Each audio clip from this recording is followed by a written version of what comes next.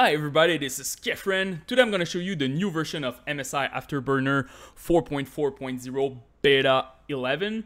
I will not show you how to overclock, I have another video on this, but yeah, MSI Afterburner, you can use it as a tool for just monitor your component in your PC, so your load, megahertz, temp, whatever what you need to do. And also for sure you can overclock, sorry, I'm French, your video card with the megahertz, or your core megahertz on your card, the megahertz on your memory, voltage. You can set speed for your fan. You can do a lot of increase the power limit, very important with AMD card. So yeah, that's about it. So I will show you the new feature that's really important on MSI Afterburner, the graph. So first of all, you need to choose which KPI, not KPI, but which stats that you want to monitor. First of all, I want to monitor my temp on my GPU usage. So each time you want to monitor something, you click on it, you click show in on-screen display, and you can select now text, graph, or text plus graph. This is new. This is the new part of the new beta. Text, you will just only have like text. So for example, if you ask for a degree, you will just have a degree. But if you select, for example, text plus graph, you will have a graph of your whatever temp, megahertz, FPS, and this is really nice because it's easier to monitor if you have a problem. For example, frame rate, you can monitor with a graph and you can see your drop frame easily. Same thing with the megahertz or whatever your load.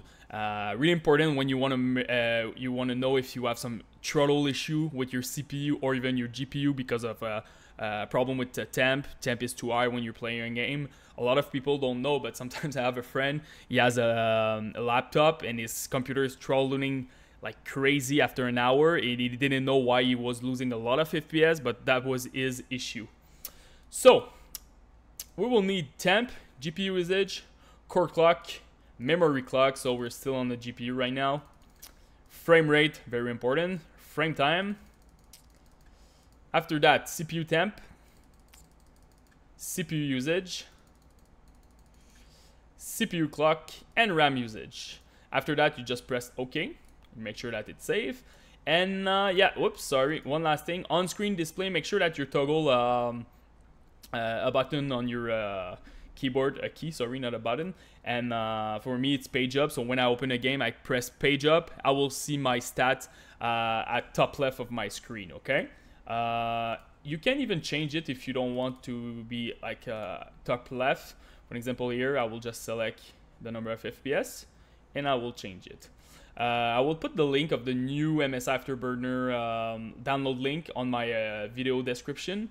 When you will download it, you will have MSI Afterburner and you will have Riva Tuner statistic server that, yeah, this is the thing that will combine with MSI Afterburner to have all the statistics that you need on your game, okay? So that's about it for here. All the stats now will be, I will open H1Z1 and I will explain you what is throttling and what kind of statistic that you can see when you play a game. So let's start H1Z1. So this is the UI in game, pretty interesting. You can see my GPU with the degree on it, so 72 right now, 73, the load on the GPU and the megahertz. Really important here, you don't want your video card to throttle or even your CPU, so you need to maintain a pretty decent temperature on your hardware to make sure that you're not throttling, okay? So throttle, what it means that when you will lose some megahertz on your video card because the video card needs to lower its temp because it can maybe damage your video card.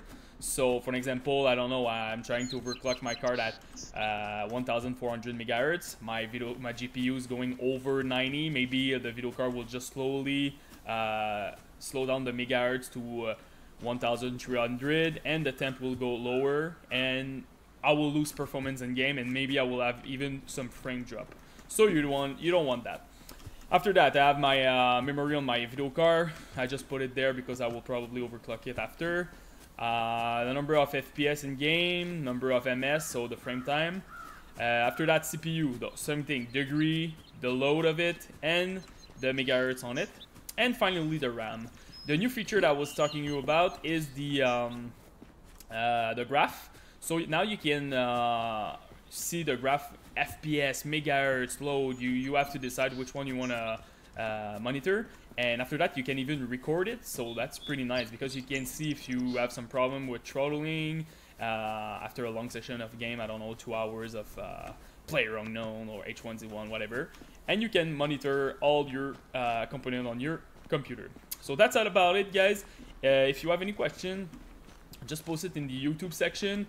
Post me your rig, CPU, GPU, RAM, and your model. I can help you with the overclocking.